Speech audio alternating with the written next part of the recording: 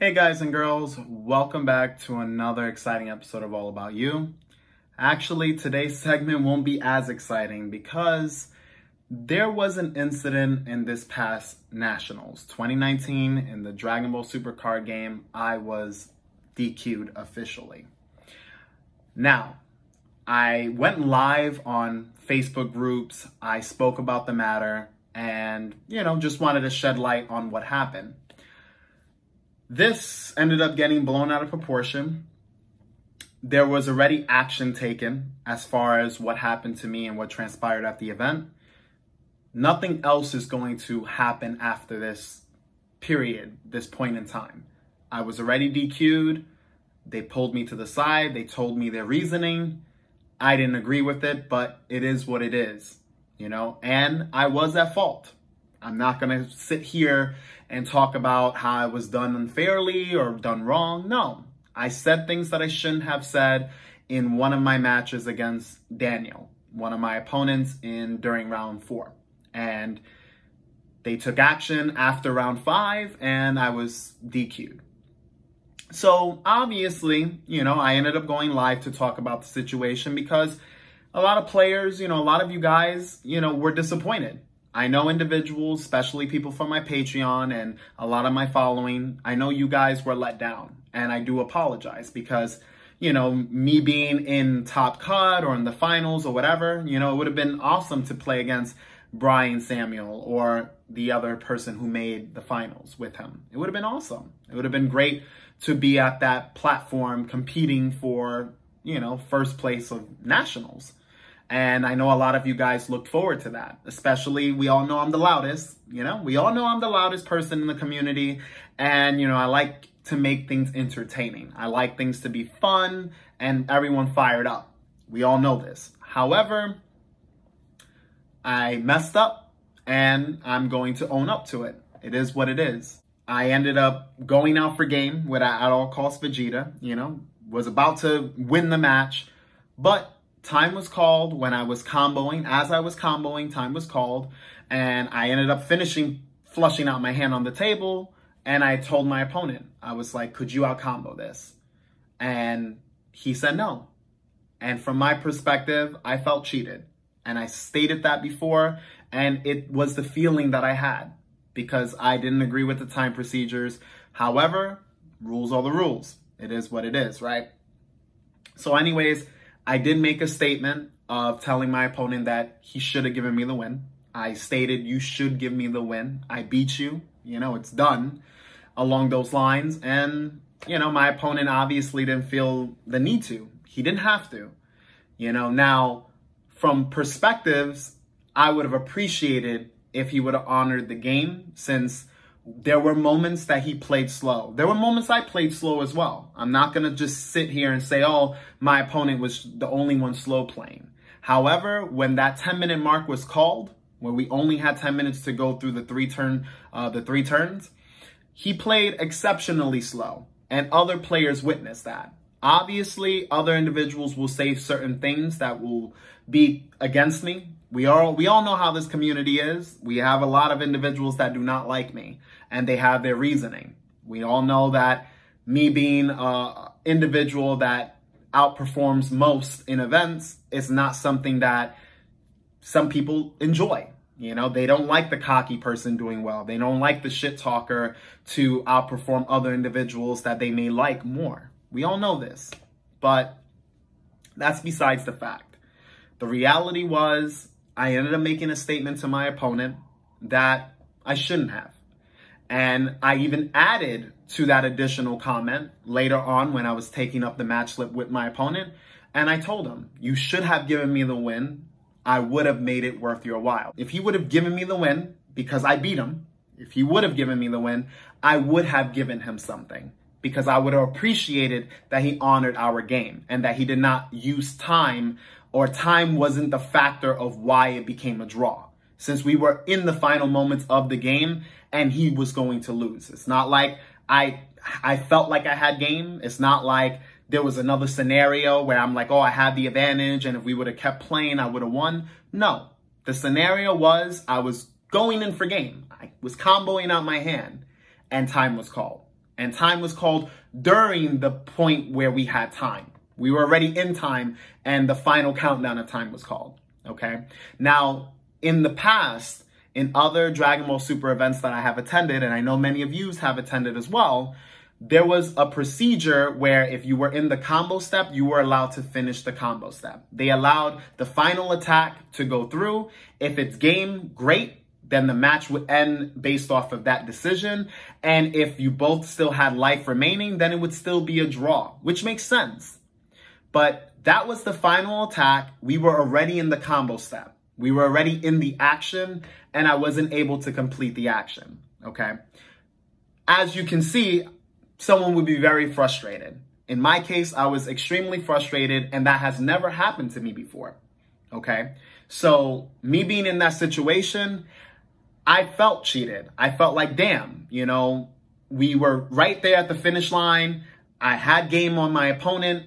My opponent confirmed game because my opponent, I asked him, could you have out comboed this? And my Vegeta was hitting over 100K. Could you have out comboed this?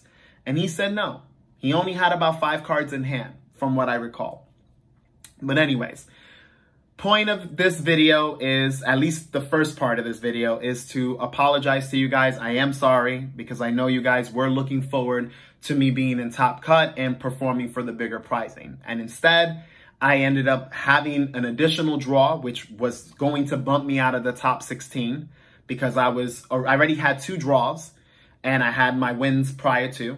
And that round 4 was a deciding factor for me not being able to make top 16. Which is why I felt cheated, because my other draws, as you guys know, I didn't complain. You notice I didn't make a video of saying, oh, my other opponent slow played or one of my opponents did this and that. No. Round 4 against Daniel, we had a major issue in our match. And what happened, happened, and it is what it is. Again, I can't change anything. The DQ happened, and I understand why, from their perspective, they needed to take action. Now, moving forward, Eggman came out with a video. Now, this person has always had a vendetta for me.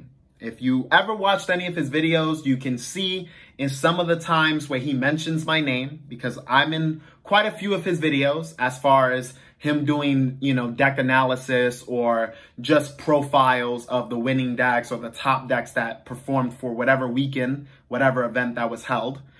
He always throws shade in how he speaks about me, whether it's talking about my previous AC performance when I won, or now creating a video. Now, he made this video that many of you probably already have seen. I am the words that expresses my discontent is great. I'm not gonna keep it 100. I really did not appreciate what you did. And basically, he made it seem as if he interviewed me. However, he never asked permission to share that chat. He asked me questions, and prior to, he made it seem as if he was concerned.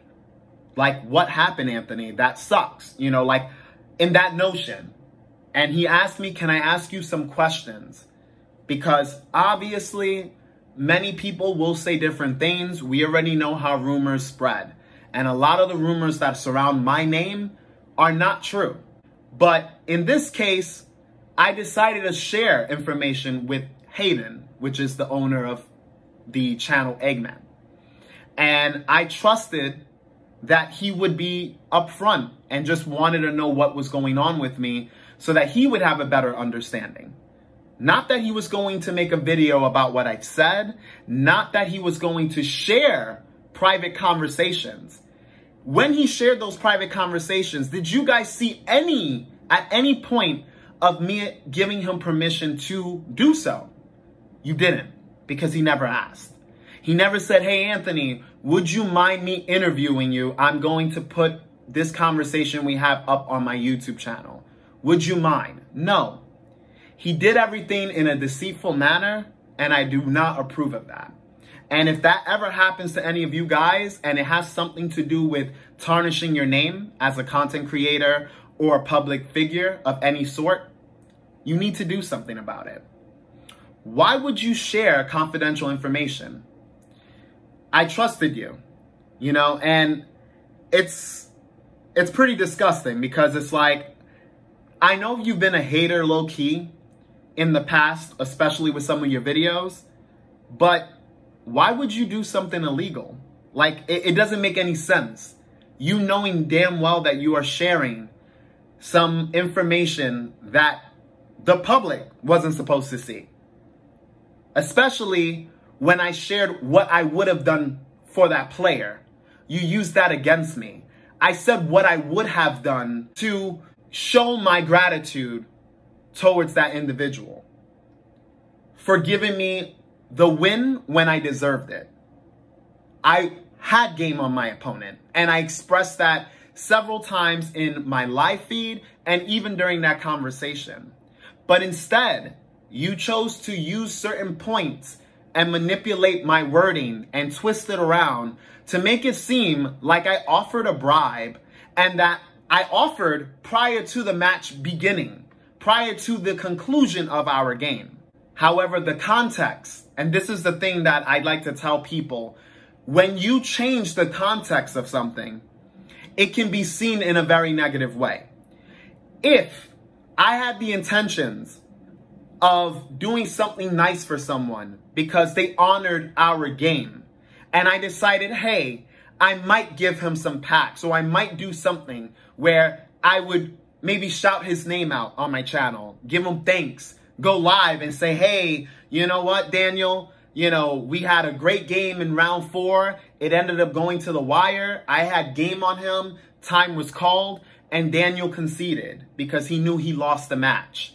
And I decided, you know what, I'm going to give Daniel a pack, or I'm going to show him gratitude by bringing him up on my live feed, or even in a video, in a YouTube video like this.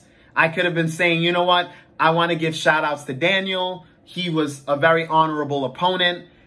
I had game on him. He ended up conceding because we did go into time, and he did something that other players did not have to do. But instead, ended up reporting me for what I would have done, not what I did. There was never once an offer. There was never once something that I labeled like, hey, I'm going to give you cards, or hey, I'm going to give you money if you give me the win. No, because this would be talking about beforehand. This was after the fact that I even hinted that I would have done something as a compensation, and not based off of the premise of him giving me the win, just based off the premise of him doing something that I would have felt honorable. Like, wow, you gave me the win because you saw that I beat you, but you didn't have to. In that context, the context of I would have given you something for you being an upstanding person. But anyways, that's besides the fact, because what's done is already done. I already got DQ'd. I served my punishment, and it's a lesson learned where I will not ever talk to any opponent that I have about anything I would have done or anything of that fashion. And it taught me a valuable lesson of making sure that I play faster, because yes, I could have played faster in the beginning of those games, like game 1, game 2, leading up to that 10-minute mark. If I would have played faster, the game would have been over. Or if I would have called judge and called my opponent on slow playing, the game would have been over. I could have done one or the other. I could have played faster, or I could have called the judge over to make sure that the game was moving at an adequate pace, or even asked for extension of time if I felt that my opponent was slow playing, which he was at certain points of the game, especially towards the end. And you know you were, Daniel. But that's neither here nor there, because obviously things were twisted around, and Eggman, you did something very, very shameful, and I am going to, I messaged him. So for everyone watching this video, I already have messaged you, and based on your answer is going to be based on what I'm going to do on this situation. You creating a video and bad-mouthing me, no problem. You interviewing Daniel and wanting to hear his side of the story after I went live about the situation, no problem. But how dare you use our private conversation against me? How dare you? You literally manipulated what I said in your own wording and used our conversation that was private to show your perspective, to try to say, hey, this is why he got DQ'd, and I wouldn't be, quote unquote, surprised if he was banned for this. Your intentions are to not only ban me, but to discredit my performances at events. You are trying to take me down, tear my image down. But anyways, again, I'm very sorry to you guys, my supporters, the individuals who watch my videos, and the Patreons. You guys rock. You guys are awesome. And there are going to be new videos coming up. In fact, I will have a new video coming up tonight for you guys because I appreciate everything that you have done. I appreciate you, Chris. You know who you are. He lent me 2 Gokus that I needed for the tournament. I appreciate Juan. You know who you are. You lent me cards for this past event. I will be doing a deck profile very soon, within the next day or two, from my performance at Nationals. My overall record ended up being 2 wins and 3 draws before I was disqualified. If things would have been honored, I would have been 3 wins and 2 draws, and I would have continued playing with the opportunity of making top 16, which, as we all know, if I would have made in top 16, everything would have been completely different because my record would have been X02. And my final record would have been 6 wins and 2 draws, which would have landed me in the top 8 slots. Not just in the top 16, but in the top 8.